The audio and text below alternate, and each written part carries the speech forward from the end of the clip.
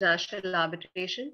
This lecture series has been organized by L.I.K.E, Legal Information, Knowledge and Prudentia and Partners, in association with Center for Research in International and Comparative Law, MLNU, Aurangabad. Legitquest is the knowledge partner, along with LegitEye.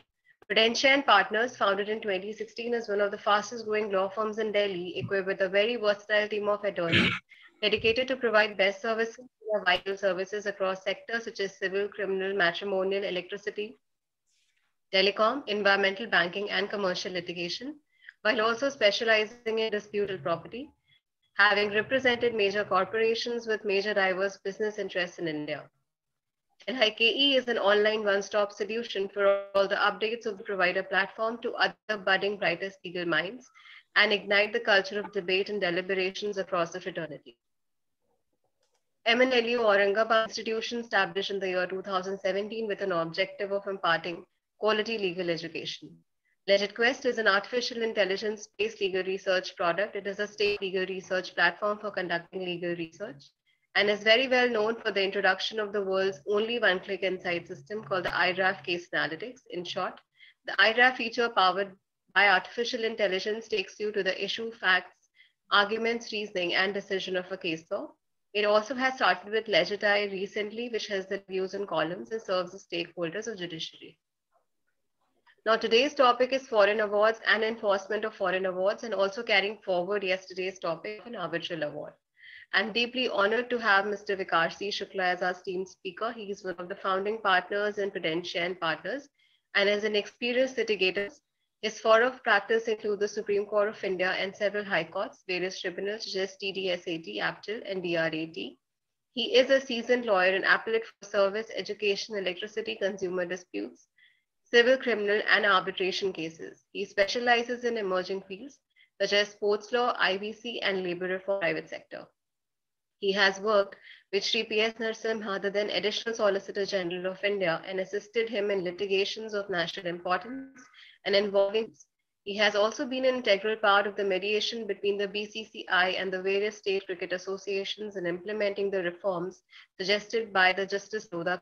In addition to the professional association as mentioned, he has represented clients like DMRC, Joy Lucas Private Limited, JK Cements, Videocon Group, and several districts of the country. So our today's session will be for 45 minutes, followed by a Q&A session. I would request all our participants to be on mute and without video throughout the session. Questions to the speaker can be written in the chat box, which will be taken at the end of the session as the time permits. I would now hand it over to Mr. Shukla. Sir, please. Thank you so much for the introduction.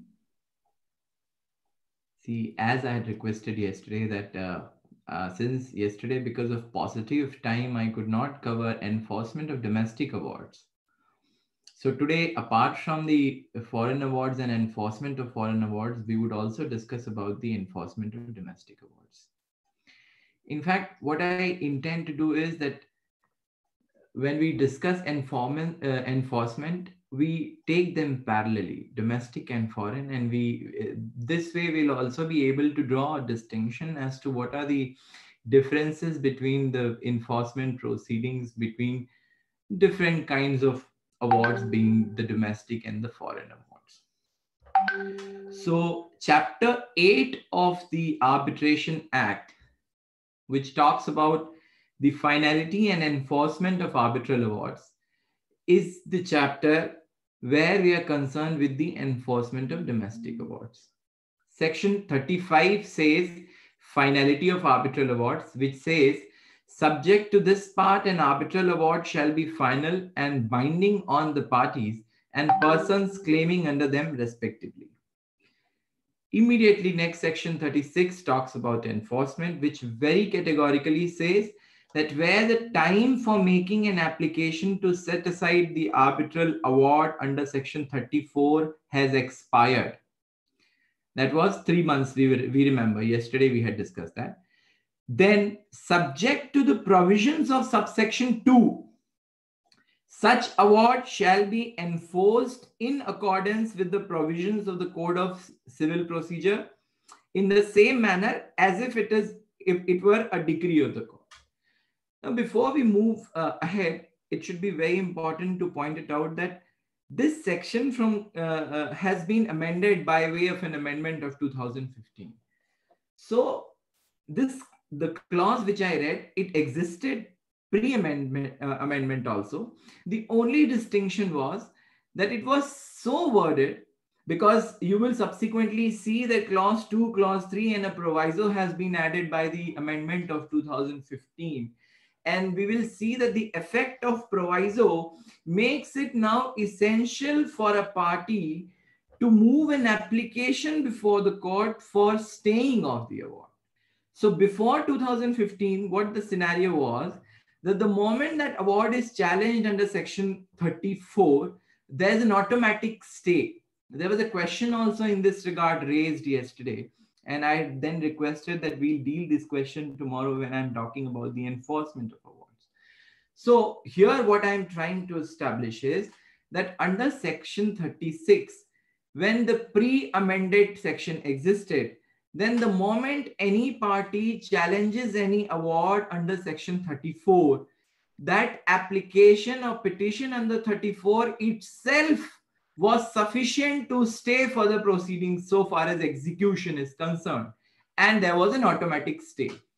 But what the 2015 Amendment Act, if you read the objects and reasons of the Act, it very categorically clarifies that because of this, a lot of delay is happening. And only to overcome such delay, this amendment has been brought under section 36. Now, what does clause 2 says? Let's read it. Where an application to set aside the arbitral award has been filed in the court under section 34, the filing of such an application shall not by itself render that award unenforceable. It clarifies the previous position and then says, unless the court grants an order of stay of the operation of the said arbitral award in accordance with the provisions of subsection 3 on a separate application made for that purpose. Then it further says in clause 3, upon filing of an application under subsection 2 for stay of the operation of the arbitral award, the court may, subject to such conditions as it may deem fit, grant stay of the operation of such award for reasons to be recorded in writing. Then there's a proviso which says, provided that the court shall, while considering the application for grant of stay in the case of an arbitral award for payment of money, have due regard to the provisions for grant of stay of a money decree under the provisions of the CPC. Now, in addition to that, on 4th of November, the government has come up with an ordinance which has added one more proviso to this section. In this regard also, there was a question raised in yesterday's session. This proviso, what does it say? It adds a second proviso. It says, provided further that where the court is satisfied that a prima facie case is made out, A, that the arbitration agreement or contract which is the basis of the award, or B, the making of the award was induced or affected by fraud or corruption, it shall stay the award unconditionally pending disposal of the challenge under section 34 to the award. Now, with this amendment, what 36 does is that it actually takes away the previous structure where the moment you move 34, automatic stay comes up. Interestingly, this issue, because the moment the stay the 2015 Amendment Act came, obviously the parties then started filing stay applications and everything, and the matter reached up to Supreme Court in BCCI versus Kochi Private Cricket Limited.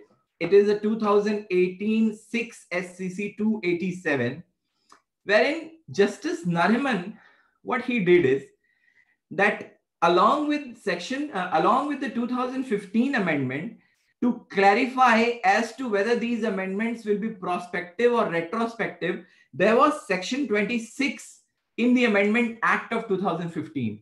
The section 26 very categorically stated that nothing contained in this act shall apply to the arbitral proceedings commenced in accordance with the provisions of Section 21 of the Principal Act, before the commencement of this Act, unless the parties otherwise agree, but this Act shall apply in relation to arbitral proceedings commenced on or after the date of the commencement of this Act.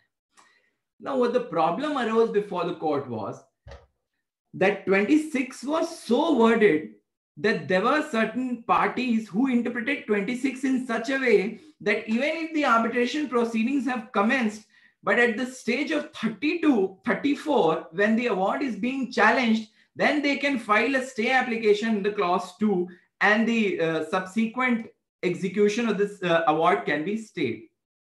And this was argued in the Supreme Court from both ends. One of the parties, obviously the ones who were award debtors, they wanted the automatic stay regime to continue. And they tried to argue that this amendment will apply only in those cases where the commencement of the arbitration has happened after the coming into force of the 2015 amendment. We've already seen in Chapter 5 of the Arbitration Act, Section 21 very categorically defines what is the commencement of the proceeding. The commencement of the proceedings would be deemed when one party has initiated arbitration proceedings and issued a notice to the other party for the appointment of an arbitrator.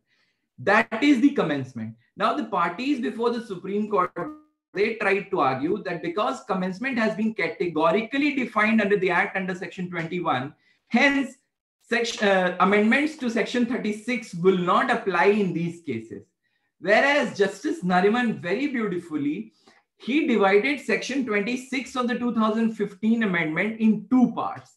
And he said that in the first part, because it is very clear that in terms of the provisions of Section 21, he said that because it is very clear that in the first part, it has been added the words in terms of the provisions of arbitral proceedings initiated in terms of the provisions of Section 21 have been added. Whereas in the second part, it is only written in relation to arbitration proceedings. So he broke it into two parts and said that yes, the first part very categorically says that it would apply to all such commencement which is under 21. But so far as the second part is concerned, that does not talks about this strictly Section 21 commencement, but it talks about in relation to arbitration proceedings.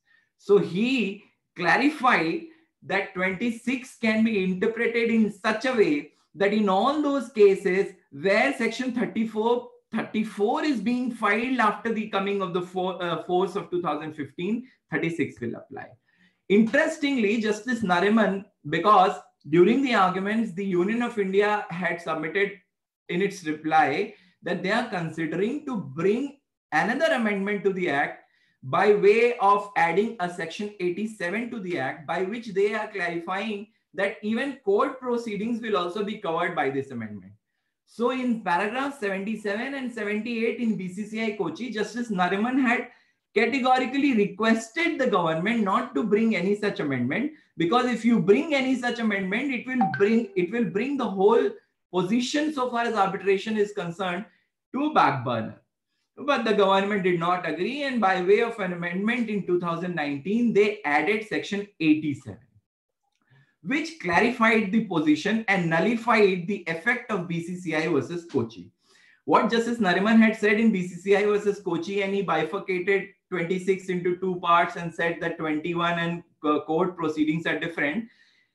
By way of this amendment, by way of Section 87, the parliament clarified that no, this amendment will apply only prospectively so far as both the positions are concerned. Now, this was challenged by way of a writ petition under Article 32 before the Supreme Court in Hindustan Construction Company versus Union of India. This is 2019 SCC Online Supreme Court 1520. In this, there were certain other issues. There was a constitutional validity of a provision of IBC was also challenged, but we are not concerned with that. All that we are concerned with is the constitutional validity of Section 87, which was added by the 2019 amendment. So in that, again, Justice Nariman only, he actually struck down 87 on the basis of two things. One, that he said that if you do not interpret section 36 the way it has been interpreted in BCCI versus Kochi, it actually annuls the objects and reasons which were mentioned with the 2015 amendment. And hence he said that this amendment and bringing of 87 is violative of Article 14 and arbitrary, and he is struck down. So this position has now come into effect, that BCCI versus Kochi has clarified. The only difficulty which I see with the BCCI versus Kochi is that Justice Nariman has only given a clarification so far as section 34 is concerned. But there were certain other amendments which were brought by 2015 in section 9, in section 16, in section 17. What happens to those amendments? When this issue was raised, Justice Nariman said that we are not concerned with that issue, and he did not give any finding. So if similar situations are to be applied in section 9 proceedings and 18 and 17 also, then the impact will be absolutely different.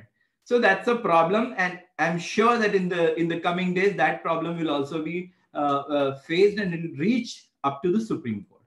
Now coming back to our today's topic, which is enforcement.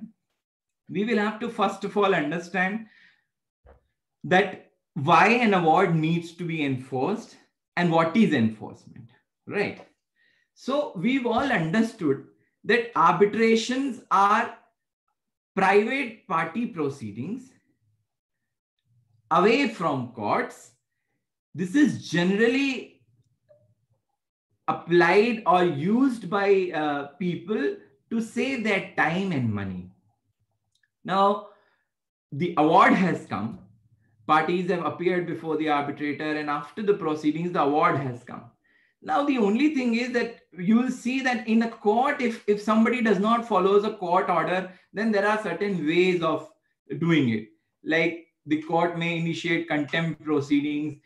In civil cases, after the execution, if you don't do, then there are certain provisions in law by which you can be sent to prison, or your properties may be attached and say sold, and thereafter the amount can be ascertained. But so far as an arbitration is concerned, the arbitrator does not have those powers, because obviously he might be, he may be anybody. He may be an individual sitting somewhere else if the seat of arbitration is somewhere else. So once an award has come into existence, the effect of the award will be only if the party gets the benefit which he has got in the award. And for that, enforcement proceedings are very essential. So before the coming of the 1996 Act, this enforcement proceedings and arbitration, they were governed by 3 different laws. But the 1996 Act amalgamated all these 3 different laws and have created a code by which it takes care the domestic and foreign awards together, by way of part 1 and part 2, as we've already discussed in the previous sessions happened.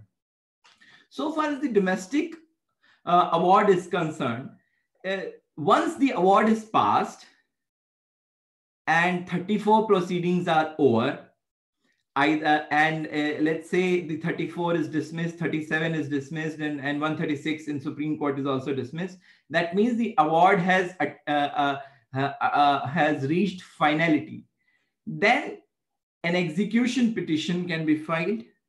That is called enforcement.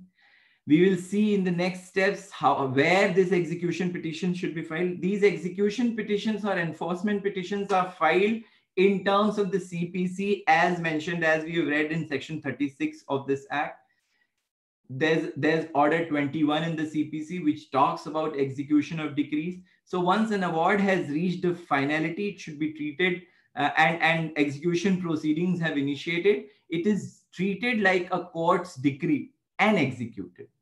So for the domestic award, the only thing is that there's already a time frame, 3 months time waiting under section 34.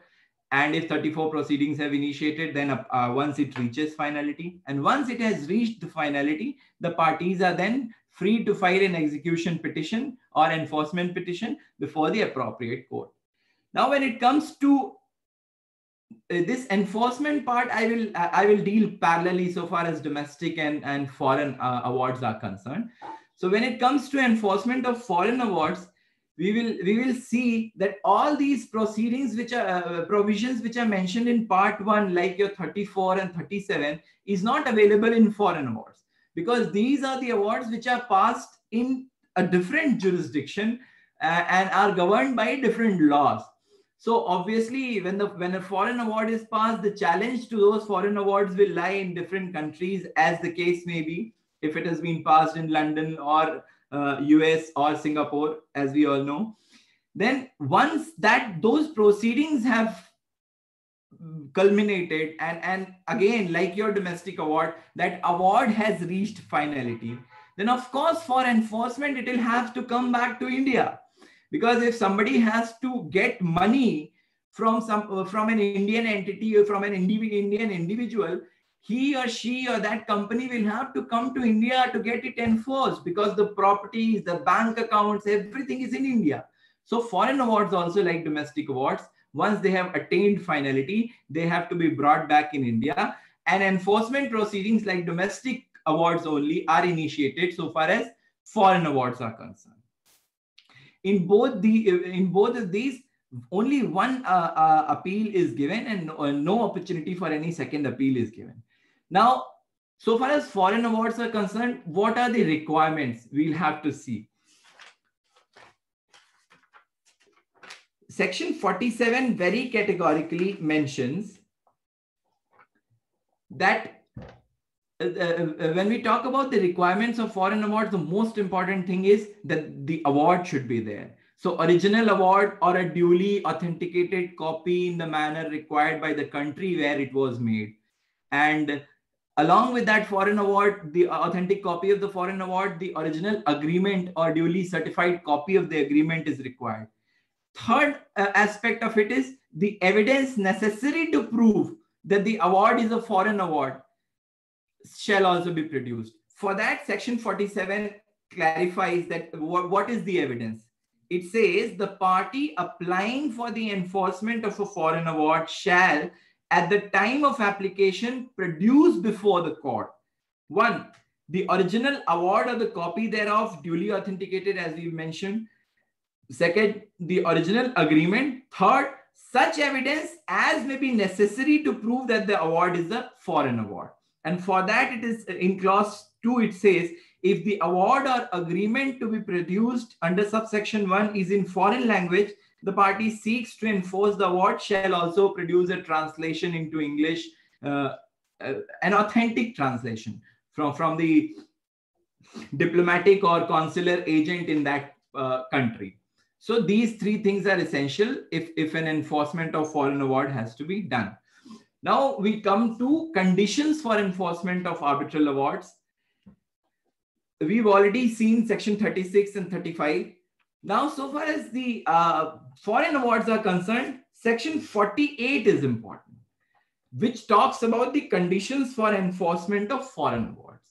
When you will see section 48 and you will compare it with section 34, there are a lot of ingredients which are similar. But still, the only distinction is that in 34, the investigation by the court is at a different level. But in 48, it is not such, because a foreign award would have already crossed the stage of 34 in its own country, and then it has come in India. But still, 48 says enforcement of a foreign award may be refused at the request of a party against whom it is invoked only if that party furnishes to the court proof that the parties to the agreement referred to in section 44 were under law applicable to them under some incapacity, like it is in 34, or the said agreement is not valid under the law to which the parties have subjected it, or failing any indication thereon under the law of the country where the award was made, or the party against whom the award is invoked was not given proper notice, not following the natural justice. The award deals with a difference not contemplated by or not falling within the terms of the submission to arbitration, or it contains decisions on matters beyond the scope of submission to arbitration. Then, like 34, there's a proviso here also which talks about separation, that if it is possible that those disputes which were not either submitted before the arbitrator or are not under the terms of the contract which are referred, then they should be separated. The other ground is the composition of the arbitral tribunal or authority. The composition of the arbitral authority or the arbitral procedure was not in accordance with the agreement of the parties, or failing such agreement was not in accordance with the law of the country where the arbitration took place. Then E, which says the award has not yet become binding on the parties or has been set aside or suspended by the competent authority of the country in which or under the law of which that award was made. So if the award was challenged like R32, 34 proceedings in that country and it has been set aside, or there's a stay going on, or it has not attained finality, then also it cannot be executed. Enforcement of an award may also be refused if the court finds that A, the subject matter of the difference is not capable of settlement by arbitration under the law of India. So if it's not arbitrable, in one of the sessions, my friend has discussed this point as to what are the issues which are arbitrable in India. So that's also one of the grounds on which the enforcement can be denied or refused.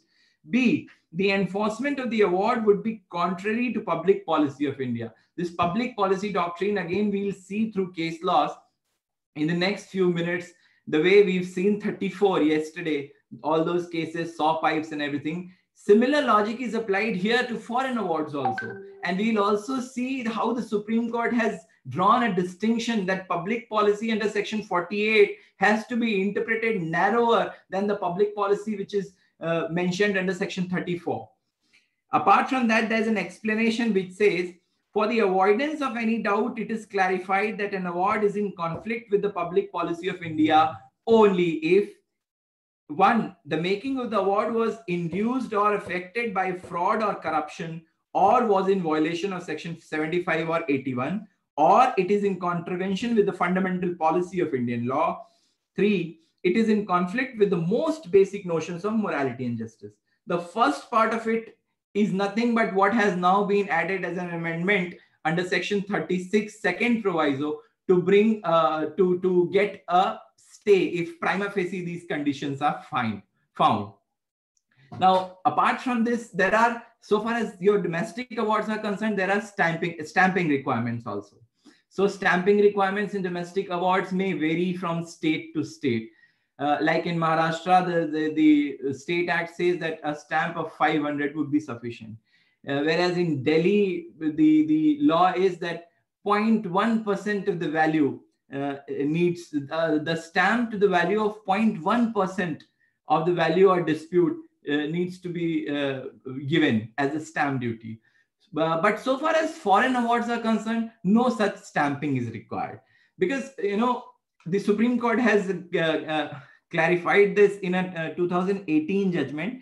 This is Messrs. Shriram EPC Limited versus Rio Glass Solar, where the Supreme Court has categorically said that foreign award is not liable to be stamped. Now we come to the forums as to where these enforcement proceedings can be filed, because that is a very important question. In order to understand the execution, we also need to understand as to where these proceedings can be filed. The Supreme Court in its recent judgment in Sundaram Finance versus Abdul Samad clarified that an award holder can initiate execution proceedings before any court in India where assets are located, in case the subject matter of the arbitration is of a specified value. Now, this specified value, this term is explained under the Commercial Courts Act. Commercial courts established under the Commercial Courts, Commercial Division and Commercial Appellate Division of High Courts of 2015 would have jurisdiction. Now, we'll see one by one as to which courts will have jurisdiction in which cases. The first category is of the awards arising out of Indian seated arbitration, like your domestic awards. So by virtue of the Commercial Courts Act and the Amendment Act, the Commercial Division of a High Court where assets of the opposite party lie shall have the jurisdiction for applications relating to enforcement of such awards, if the subject matter is money. Now, if the subject matter is something else, in any other case, Commercial Division of the High Court which would have jurisdiction as if the subject matter of the award was a subject matter of a suit shall have jurisdiction. That is, where the opposite party resides or carries on business or personally works for gain. So this distinction in terms of money and property is only because, let's say for property, if again a problem will arise. So if an award, which an execution, if it is filed in a jurisdiction where the property is not situated, then even if the award is executed, let's say, I'm just saying, although it is against the law, but I'm just telling you the practical difficulty that why it has been formulated like this. That if you file an execution in a jurisdiction where the property itself is not situated, then again the execution will be problem. So that is why it has been worded like this. Now, the second category is that award arising out of an Indian seated arbitration, not being an international commercial arbitration. In this, as per the Commercial Courts Act and the Amendment Act, for such cases, the appropriate court would be the commercial court exercising such jurisdiction, which would ordinarily lie before any principal civil court of original jurisdiction in a district, as well as the commercial division of a high court in exercise of its ordinary original civil jurisdiction. Now, the third category which we'll discuss is the foreign awards, where the subject matter is money in foreign awards, the commercial division of any high court in India where assets of the opposite party lie shall have jurisdiction. In case of any other subject matter, commercial division of a high court which would have jurisdiction as if the subject matter of award was a subject matter of a suit shall have jurisdiction. Another important aspect is limitation. Now, so far as limitation is concerned, in domestic awards, the Limitation Act is very clear that it applies to arbitrations as well, and the limitation period for enforcement of such awards is 12 years. It is given, and this has been affirmed by Supreme Court also in several cases. For foreign awards, the Act provides that certain conditions have to be assessed prior to the enforcement of a foreign award, and where the court is satisfied that the foreign award is enforceable, the award would be deemed to be a decree of that court. In such cases also, the limitation would be same, 12 years. So the only problem which arises in this, we'll try to draw a distinction in this, is that you will see that Part 2 of the Arbitration Act itself is divided in two categories. One is the New York Convention and the other is Geneva Convention. So there has to be a reason why these two categories are mentioned. The two categories are because in the first category, we have the reciprocative countries, where India, the central government itself keeps notifying that these are the countries with which we have such relations that our judgments will be executed easily in those countries and their judgments will be executed easily in this country. But there are certain other countries which are, or the arbitration might have been proceeded in a country which is not signatory to New York Convention or Geneva Convention. What happens in such cases? Although parties are very careful and they understand the implications, so such issues may in very rare cases it may arise, but of course it may arise. So that's why these two distinctions are mentioned in the Arbitration Act in Part 2 also. Now, after this, we'll now look into the case law as to how the Supreme Court in foreign awards has proceeded. Yesterday, while discussing Section 34, we'd seen that how the Supreme Court step by step initiating from saw pipes and up to the Seongyong and associate builders have tried to bring in some clarity into arbitration proceedings. One has to understand that from a commercial perspective, from the business point of view also, if the arbitration proceedings in a country are not effective, then the first impact which I can see is that it will affect the foreign investments, because the investors then they'll be fearful of investing in this country, because they'll realize that if there's a dispute or if there and these disputes are so common in commercial agreements. Disputes are bound to arise.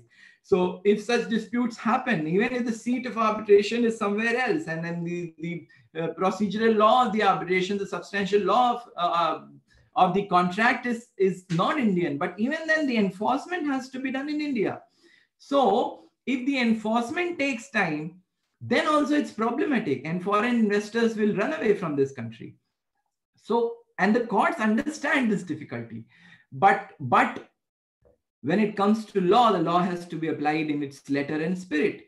So far as the interpretation is concerned, that's in control of the court, and by way of the case laws, we will see that the courts also understand these problems, and they try to bring in such interpretations which help in proper development of the law given the scenario and circumstances. So in this scenario, the first case which we should discuss is the Renu Sagar Power Limited.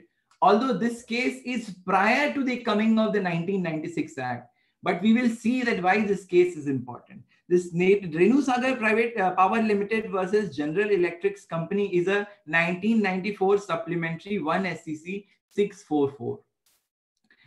The opinion was written by Justice Agarwal, S.C. Agarwal. Now, what happened in this case is that this Renu Sagar Power Limited was an Indian company, and General Electric's company was a US company. Renu Sagar, in a district in UP near Mirzapur in Sonbhadra, it decided to come up with a power plant, and of course it was being subsidized also by the government of India by giving certain tax deductions. So it entered into an agreement with this US company, which was supposed to supply machinery and equipments for this power plants. And the agreement was entered, and there was a payment schedule made between the parties in terms of the agreement that the payment will be made in this way. What happened is that a default arose, and arbitration proceedings in Paris were initiated. Now, once the award was passed in 1985-86, enforcement proceedings were initiated before the Bombay High Court under Section 5 of the Foreign Awards Act. Because now we are talking about a scenario where our 96 Act had not come into existence, and we were governed by a different law altogether so far as foreign awards enforcement is concerned. Now, once that enforcement proceedings were initiated, in the Bombay High Court, the single judge, he allowed that, and he said that the award is fine and it should be enforced. When the Renu Sagar filed its appeal before the High Court, the appeal was also the DB, which is similar to our 37 proceedings, that was also dismissed.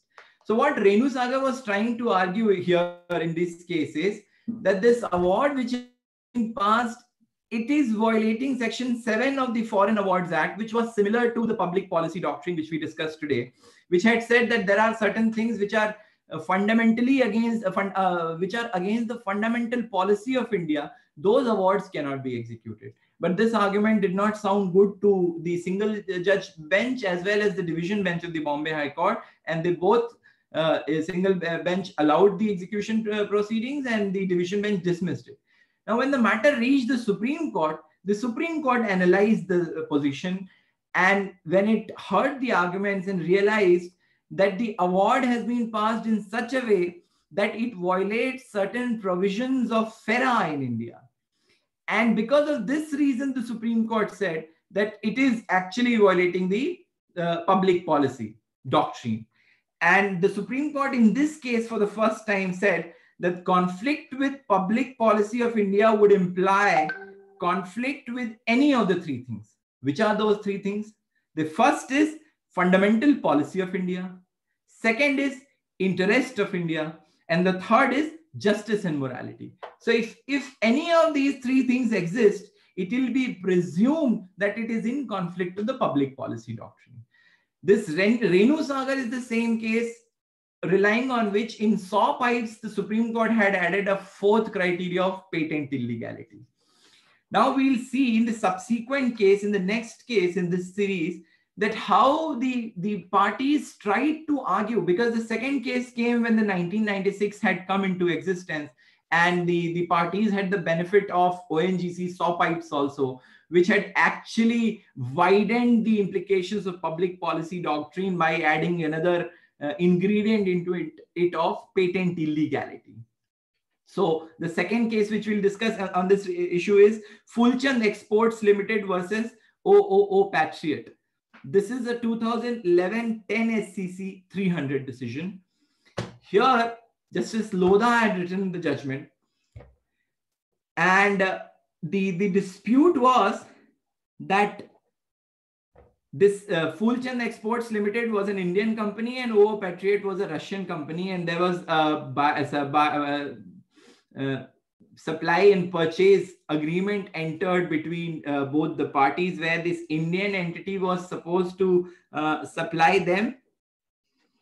These were called some Indian long grains, sale of 1,000 metric ton of Indian long grains. So Indian company was supposed to supply it to the Russian company. Now what happened is that in terms of the agreement, the Indian company shipped those grains to Russia, and the vessel left the Indian port from Kondla. But in between, because of the engine failure, the vessel never reached Russia. So when inordinate delay happened, the Russian company started writing letters to the Indian company, and the dispute arose, and it was sent to the to arbitration. It was referred to arbitration in terms of the arbitration clause. Now the arbitrator, interestingly here, he looked into the principles of contract law, and he said that you see, the seller had sent the goods and it has not reached you, and the implication cannot be solely put on the seller. So the arbitrator gave half the cost against the Indian company. So he looked into the principles of unjust enrichment and everything, and he passed a reasonable award saying that, okay, not the whole amount, but at least half, both of you should suffer the damages. Now, once the award was passed, the enforcement proceedings again were initiated before the Bombay High Court, which were allowed, and the division bench, when the appeal was filed by the Indian company, the division bench dismissed it, the Section 37 petition, and then the matter reached before the Supreme Court. Now, in the Supreme Court, again the public policy doctrine came up, and the patent illegality, as it has been held in saw pipes, was argued by the Indian company, the Fulchand Exports Limited. And they tried to argue that the arbitrator had gone beyond the terms of the contract, and hence it is patently illegal. And in terms of the definition of ONGC saw pipes, this court is now bound to apply the patent illegality doctrine into this case also. And to this, Justice Lodha actually agreed.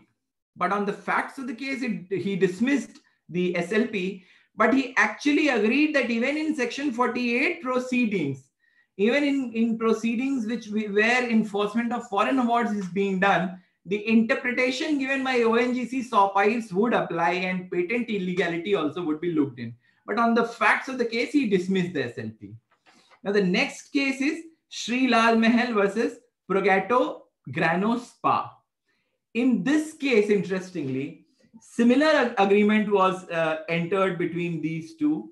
Again, the Progato Grano Spa was a Russian company, and Sri Lal Mahal was an Indian company, and there was an agreement to deliver durum wheat. There's a specific quality of this wheat, which was the agreement was entered between the parties for supply of 22,000 metric ton of durum wheat. And the agreement was entered and the supply was initiated. Now, in one such instance, in one shipment, what happened is that when the wheat reached the Russian port, the company inspected the quality of the wheat and found that this is not the quality of the wheat which was agreed between the parties. And accordingly, they sent immediately they sent a notice to the Indian company saying that this is not the quality of wheat which we had agreed, and hence you stand in violation of the agreement. And for the breach of contract, they initiated arbitration proceedings. So when the arbitration proceedings were initiated, the Indian party tried to argue before the arbitrator that the agreement provided that the inspection will be done on the Indian land when the shipment is about to move. That inspection was done. Now the agency which inspected the quality of wheat, that was also selected by the Russian company, and the same agency has submitted its report. So now once the same agency which is mentioned in the agreement between the parties, and the way it has been mentioned that the inspection will be done on the Indian land while the shipment is being done, if that has been done, then second inspection when the wheat has reached in Moscow is violation of the terms of the contract. But of course, this argument did not sound good to the arbitrator, and he passed the award against the Indian entity. Now again, same issue happened here. The enforcement proceedings were filed, objections were raised, objections were dismissed. 37 also they failed. When the matter reached the Supreme Court, then patent illegality doctrine again came up. Very interestingly, this judgment was also written by Justice Lodha, who had written the previous judgment of Fulchand, where he had agreed that the ONGC saw pipes reasoning is absolutely correct and it should be made applicable to foreign awards also. But by this time, in a span of 3 to 4 years, better sense prevailed, and Justice Lodha realized that if public policy would be interpreted in such a way, like Justice Nariman had realized by the time Associate Builders came in 2015 before the amendment, Justice Lodha also realized that if saw pipes interpretation is to be given to foreign awards, then definitely these foreign investors or foreign companies, they will be fearful of entering into agreements. And realizing his mistake, he overruled that finding of Fulchand in one of the paragraphs in this judgment, and he said that although one of us who had written that judgment, we realized that that finding was not correct, and the true position of law would be of Renu Sagar, which had initially given only 3 criteria, that if the award is in breach of the fundamental policy of India, and second, if it is against the interest of India, and third, if it violates any clauses of justice or morality, only then it can be said that it violates public policy. Otherwise, no. Now, apart from these, 2 recent decisions which are very important in this discussion are, one is Vijay Karya and the other is National Agriculture Cooperative, called NAFED judgment. Both of these judgments, interestingly, have been delivered by Justice Nariman and in 2019. And both of these judgments, when we will see into the facts, we will realize that how public policy actually, what will amount to the fundamental public policy or the interest of India or justice or morality, and how courts interfere. In NAFED, what happened is that NAFED is a government-owned subsidiary. It entered into an agreement with a Alimentar, a Russian company again, and said that NAFED will supply them 5,000 metric tons of groundnut at a certain cost. And in the agreement, it was mentioned that it is an Indian subsidiary, and they have to take permission from the government before supplying these things, and they were allotted annual quota by the government. So after the entering of the agreement, NAFED's quota of groundnut was reduced by the government, because of which they failed to supply the promised amount of groundnut to this Russian company, and hence the dispute arose, and the award was passed. And for enforcement proceedings, they came to India, and same fate happened. The single judge allowed the enforcement proceedings. DB dismissed it when the matter reached before the Supreme Court.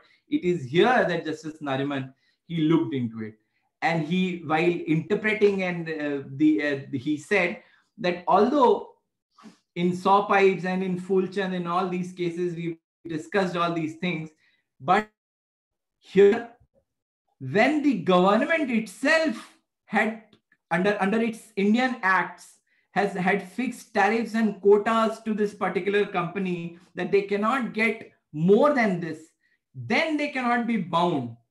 And it is here that they said that the fundamental policy of India and interest of nation, these doctrines come into rescue. And in NEFED, they applied the public policy doctrine in this case, in NEFED, which we are discussing. They applied the public policy doctrine and they held that, yes, the award is bad, and they set aside and they did not enforce.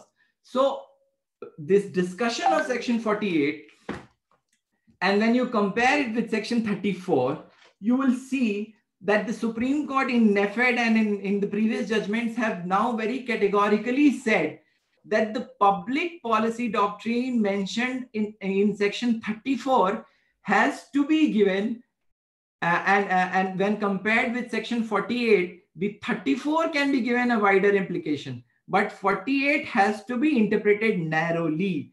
That has been further fortified by the amendment of 2015, which we had already discussed yesterday, by adding subsection 2A in the Act, which further clarifies as to what will amount to patent illegality, and no such clarification is mentioned under Section 48.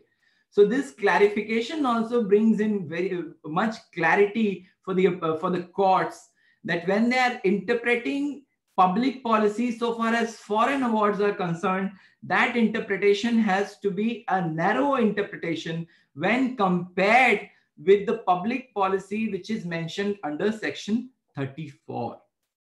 So with this, I think I have covered so far as your Section 48 is concerned. Thank you so much. Thank you, sir. That was now we have some questions with us. The first one is that do you think that the Indian courts continue to grapple with clearly determining foreign awards? I am really very sorry. Your voice is breaking and I can't hear anything.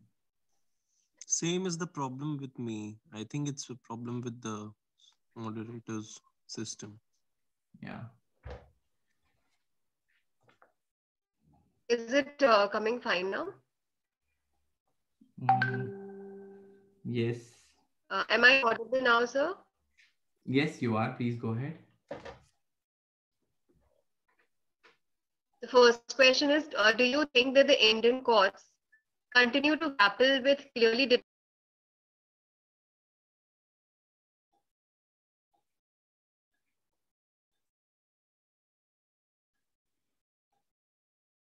I am sorry, I've lost you again.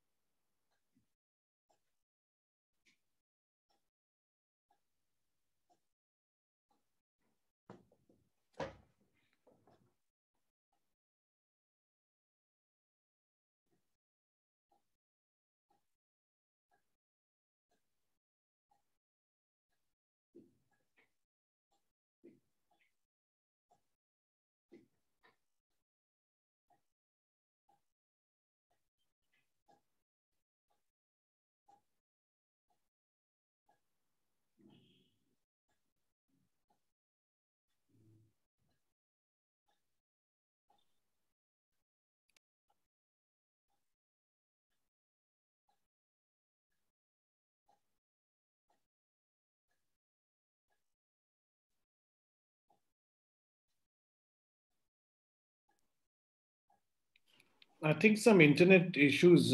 She must be getting back. Huh? Just give us 2 to 5 minutes. Just give us a little while. Yeah, that's fine. That's fine.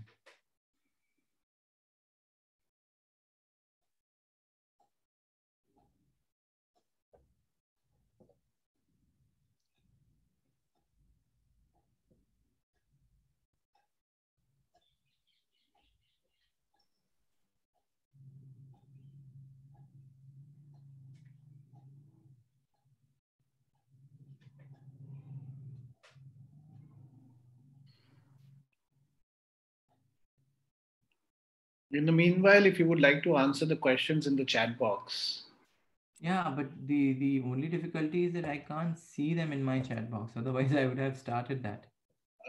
Okay, they must have. Yeah, they are coming privately. Okay, 1 second. Let me put it on the channel. Yeah. So can you see now? Whether an award can be partly challenged and enforced simultaneously. Can you please throw some light on registration of award mandatory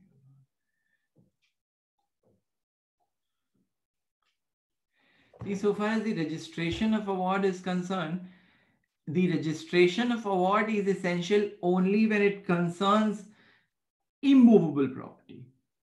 Otherwise, an award is not mandatory to be registered. And so far as a part challenge to an award, that is, I think, a very regular thing which is done by the parties during the arbitration proceedings. So you will have to understand that if an order or an award is passed and if we are aggrieved only by a portion of the finding of the arbitrator, then we will obviously challenge it partly only.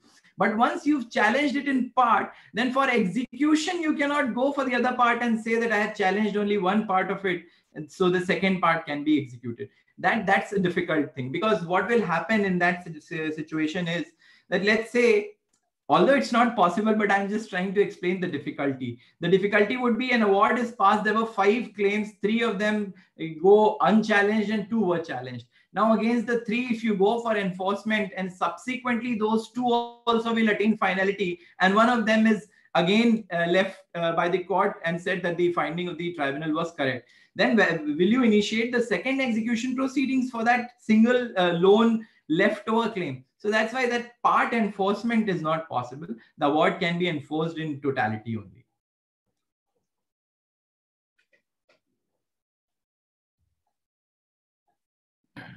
Hello, sir. I'm so sorry. There was some internet issue from my end. So now we can continue the session. I hope I'm audible to you right now. Yes, you are. Yeah. The first question is, do you think that the Indian courts continue to grapple with clearly determining the limitation period applicable to petitions for enforcement of foreign awards? I didn't get the question. Can you just repeat it again? It says that, do you think that the Indian courts continue to grapple with the issue of determining the limitation period applicable to petitions for enforcement of foreign awards? Well, I don't think it is the situation, and I don't think it has been the situation any time. See, so far as the limitation is concerned, the law is now very clear, and it has been established case by case, that the limitation is clear. Okay, sir. The second question is that, can we say that pro-enforcement approach has been adopted by Indian courts in the case of challenges posed by Indian parties on the basis of foreign exchange law? See, pro-enforcement approach, actually, it was initiated from the US itself. So most of the countries now, you will see that pro-enforcement, if the pro-enforcement approach was not there, why would we distinguish public policy for domestic cases differently, domestic awards differently, and public policy for foreign awards differently? Obviously, there's a pro-enforcement approach, and that's why there's a very niche and given section under which the awards can be challenged. Okay. So this question was from yesterday, which says that, can the enforcing court stay the enforcement proceedings pending the outcome of proceedings to set aside the award at the seat of arbitration? If so, will the court order the party seeking the stay to provide security? No, I'm sorry, I didn't get the question. Can you just repeat it again and go a little slow, please? Yeah, sorry. It says that, can the enforcing court stay the enforcement proceedings pending the outcome of proceedings to set aside the award at the seat of arbitration? If so, will the court order the party seeking the stay to provide security? No, I don't think that's possible. Okay, sir. The next question is that, what is the remedy in the cases wherein even if an award issued by an arbitration seated in India is not enforceable in the jurisdiction of some other country? It is basically, the topic is about enforcement of foreign awards from non-reciprocating countries. Can you just repeat the question again? It says that what is the remedy in the cases wherein even if an award issued by an arbitration seated in India is not enforceable in the jurisdiction of some other country? See, if you're talking about the enforcement of that country, then see, every country has different enforcement laws. Like we have RCPC, which has a specific order 21, which talks about the execution of award. So in this country, as far the Arbitration Act is concerned, it gives under section 48, under section 35, 36, the conditions when the award will be deemed as a decree. So similar laws will be applicable in those countries also. So it will depend on the laws of that country, that how it will be executed and enforced.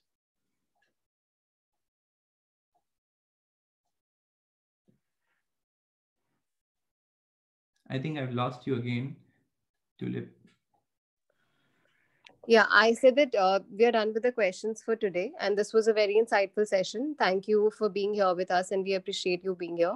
And we thank attendees also for being here with us. And we hope to see you tomorrow as well for tomorrow's session.